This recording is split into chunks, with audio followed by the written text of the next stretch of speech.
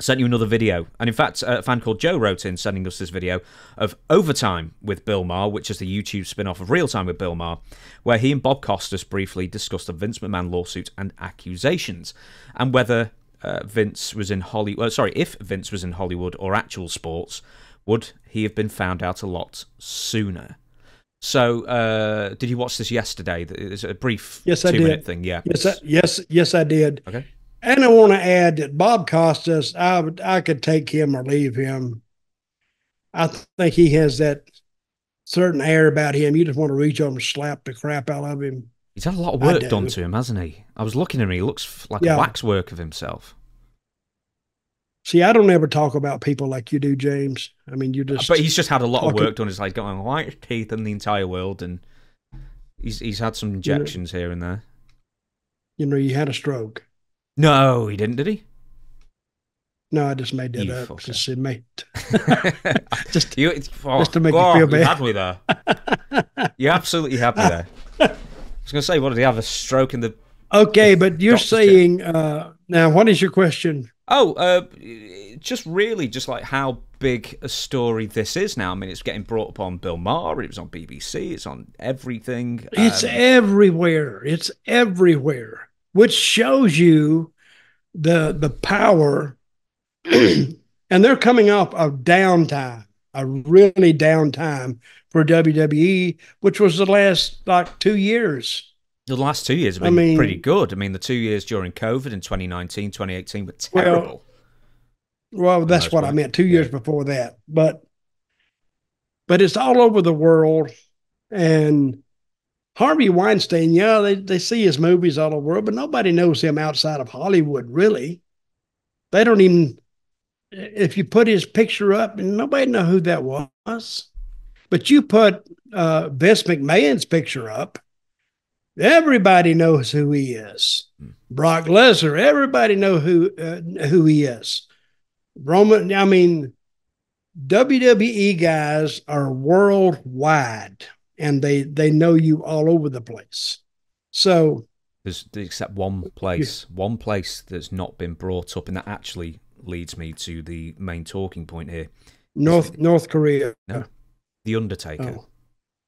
The Undertaker did, I think, his first proper podcast. It's on YouTube or wherever it is, and it was clearly done very recently, and it talks about Cody and The Rock and everything like that. It's talking about all the latest news and everything, except that I'm pretty sure, because I didn't watch the entire thing, but I've seen no news stories about it, doesn't mention Vince McMahon at all. Now, I think you've said before, The Undertaker and Vince have always had a really close relationship, almost father and son. Mm-hmm. They did. How's The Undertaker ever going to address this? I don't think he does. He doesn't have to address it if he doesn't want to. He's not attached to the hip to Vince McMahon on TV. It's what the fans are going to judge that on. But he is attached to Vince behind the scenes. Because I remember I was in WCW with Mark, and I remember getting Mark a job in WCW on the phone one day with Jim Cornette, and they just had I think Dan Spivey or Sid go down with an injury. Sid. I think Sid. Yeah. Was it Sid? I think so. Yeah, Sid. And they were called the Skyscrapers or something like that. Mm-hmm. And they were looking for a tall guy who could actually work a little bit. And I said, Jimmy, I got the guy right here. I said, he's not right here, but he's, in the next apartment over. I was in an apartment in Nashville then. And he says, can he call me? I says, yeah. When I see him, which will be in the next 15 minutes, I'll tell him to call you. So, and then Mark walked in right after I hung the phone up, maybe in 5 minutes. I said, okay, come here. I got something for you to do. I want you to call Jimmy Cornette in Atlanta because I think we got you booked there. Not we, but I think that they're looking for a guy there. I forgot what I said.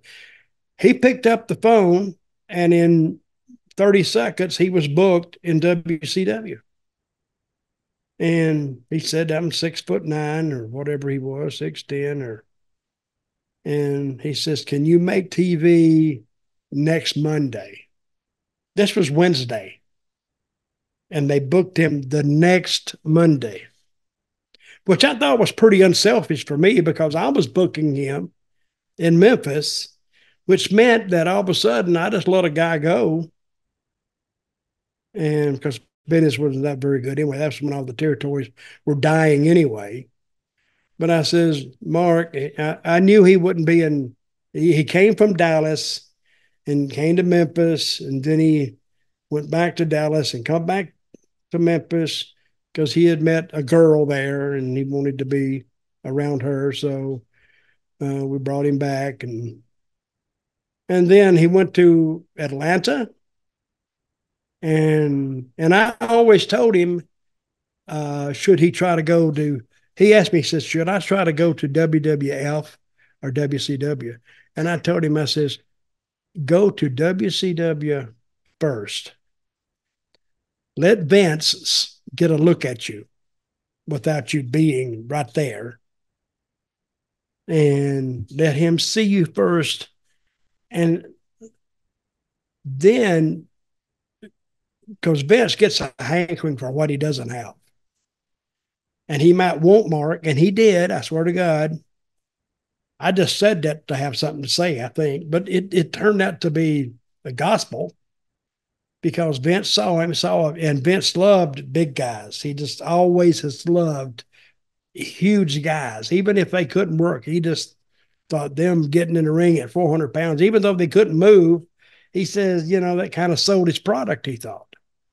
But when he saw Mark, and Mark is an athlete, and when he saw him, and he brought him up there and made him the Undertaker, which I have heard is Vince's version of himself, that he'll never die. He has everlasting life, and he can have all these powers, and you just can't kill him.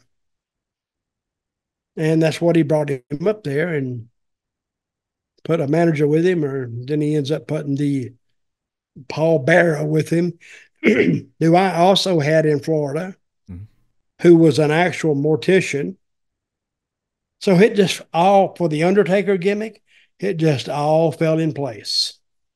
Then they had that big pay-per-view, and I think Mark went out there and killed a bunch of people. He killed Coco Beware, I know that, crikey. Dropped him right in his head. Killed them, and I think didn't he have $1 Million Man as his manager first? No, it was Bruce Pritchard, Brother Love. Oh, that's right. That's right. In the mid-90s, when you were there, did you notice that Undertaker and Vince had a especially close relationship even that far back? Well, I knew I would just go, and Mark didn't say a lot about it. I knew Vince liked him.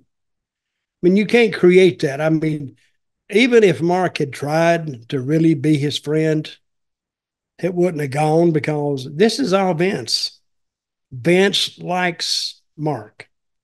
And not too long ago, I think when he went to Saudi Arabia, he had Mark went with him. Mm-hmm. And I remember Vince had a cane. He's walking with a cane. And they were going into the pay-per-view fight or whatever they were going into, the MMA fight. So I think Endeavor was there at the same time, because Mark knew all this was going on before the rest of us did.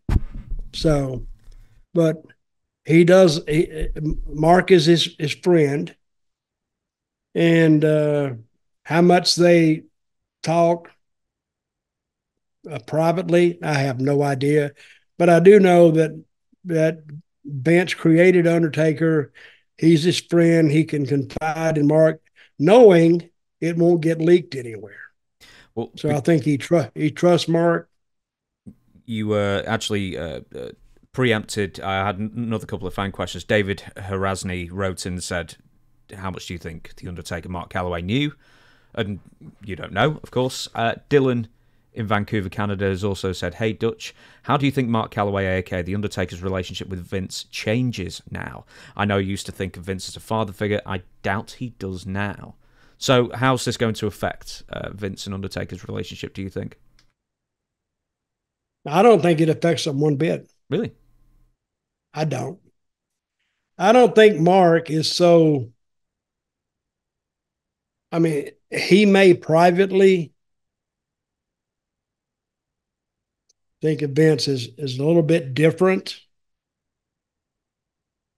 but I don't think it's like if your father did this, would you still love your father though? I mean, you're going to look at him differently. But I don't think. I think Mark is a pretty straight up guy, and I think he pledged his allegiance to Vince and he's got Vince to thank for everything. And I think he separates his friendship with Vince from what Vince did later on. Not because Vince has always done this, and Mark knew it then, but it was a different mindset back in those days. But this is hard to even be accused of doing what Vince has done. But I think Mark just won't say anything about it. We heard Kevin Nash try to explain his feelings about Vince, and it looked like they were like forgiving him, or I don't even know what Kevin Nash said. And then somebody else was talking about it. Do they perceive Vince differently now? I think you have to. Your perception of Vince has to be changed, but you don't have to tell people. I mean, just shut up. Don't say nothing about it. I mean, what if your brother went out and killed a bunch of people and somebody said, "How do you feel about your brother now?" Well, he shouldn't have done it. You're not going to say that. You're just going to take the question and ignore it and keep going. I mean, it's especially tough with Taken Out because he's just got a podcast out now that he's trying to bring out. So can he ignore it forever? I mean, well, he could. Podcast. Now, here's the podcast audience. They're different beings too. And they will listen to what he's got to say. And if he came out with this, yeah, he'd have a ton of listeners, but he would have those listeners that's going to pick and parse. You like that word, parse? And parse every word. What did he mean by this? And what did he mean by that? Mark owes everything he's got right now to Vince McMahon. Everything. His house, his cars, his bank account, everything. His 2021-0 record, which we need to talk about that one day. I was there the night it was broken. I think we have. You talk about, well, you talk about some disappointed people. They were like that. They just could not believe that it happened. And I don't think it should have happened anyway. No, I think we even talked about it last week. Well, that would be one record I don't think that should have been touched. I mean, let it go. I mean, he had it going, and so let him get hurt, even though it was against Brock Lesnar.